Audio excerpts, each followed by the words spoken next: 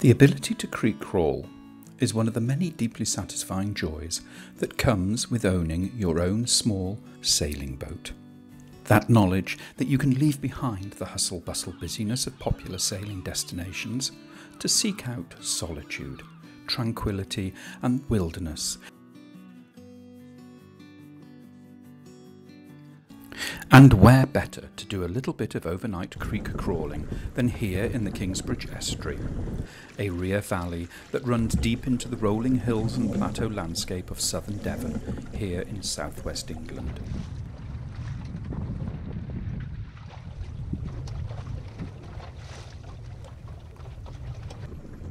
Well, I sailed down the fairway about 20 minutes ago to here, where I'm in the outer estuary bar area.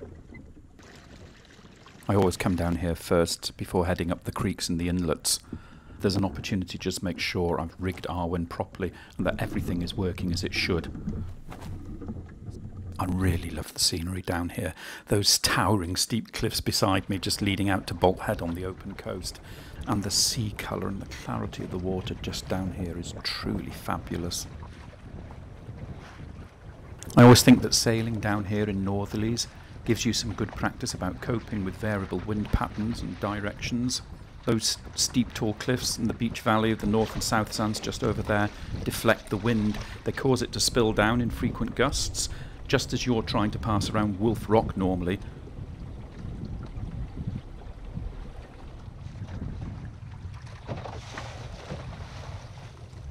I've already tacked several times in the last few minutes to head on to a more northerly course, only to suddenly get caught right at that moment in the wind shift which leaves me in irons, head to wind, somewhat stalled.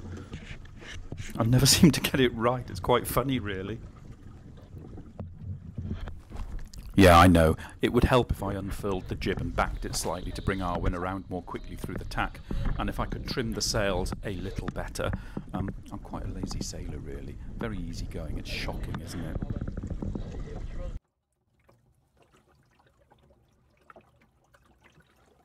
Sort of water taxi, yacht supporter, over. I'm just moored at the moment off Ditch End. Beautiful spot, lovely sandy beaches behind me, and that's East Portsmouth. And out to sea is down that way, down the fairway, and then going up that way is going up to Kingsbridge. 11 is, 12 is north, over. And I'm just having a bite to eat, and I'm just waiting for the tide to build a little bit, quite low tide, and I'm just checking my notes. So high tide this evening is just after 6 o'clock, and it's a 4.84 metre tide, and I'm hoping to be able to go up to Southpool. I can start up that creek at around about 2 hours either side of high water, and it's a nice little sheltered creek. There's a visitor's pontoon at the very top end of it, and there's a little pub up there somewhere as well in Southpool, so that could be quite a pleasant evening. So I'm just letting the tide build a little bit, and then we'll go for a sail down the estuary, and then we'll turn around, come back, and by then there should be enough water to take me all the way up. So at the moment I am just riding off a mooring buoy for a few minutes down here at Ditch End. This is East Portsmouth. That's the fairway heading down out to sea, and then if you have a quick look, this is the chart taking us all the way up to the top of Kingsbridge up here, sailing up Southpool Creek all the way to Southpool, and there is a visitor's little mooring pontoon just there, which I don't think will be too busy, and if not I can probably just dry out on the mud here and anchor along there in the shelter.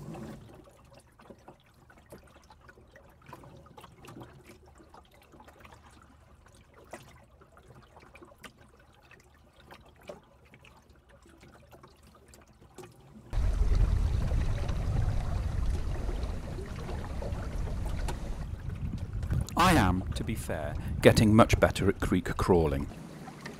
I'm slowly learning to read the direct feedback I get from tiller and centreboard, although, admittedly, my reading of sails and sail trimming still leaves much to be desired. Despite many dinghy sailing courses, I haven't quite mastered this reading and setting of sails malarkey quite yet. And I'm definitely not doing justice to John's amazing navigator design, that's for sure. Sorry, John.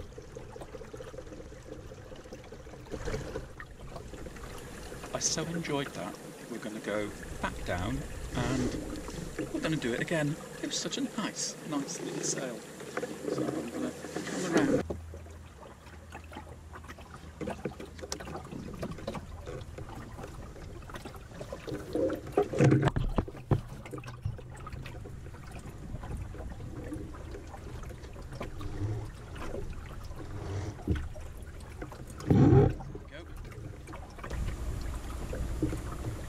On days like this, I remember why I retired early.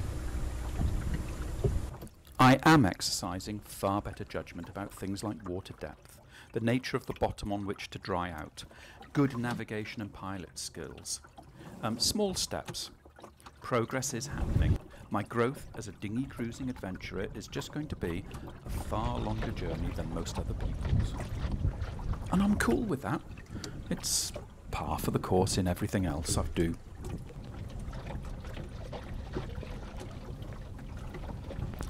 Well, truth be known, I sailed up and down this creek 3 times before I finally arrived at Southpool Creek pontoon for the overnight stop. It's a stunning sailing area, and next time I'll deviate and explore up the Good Shelter Creek as well.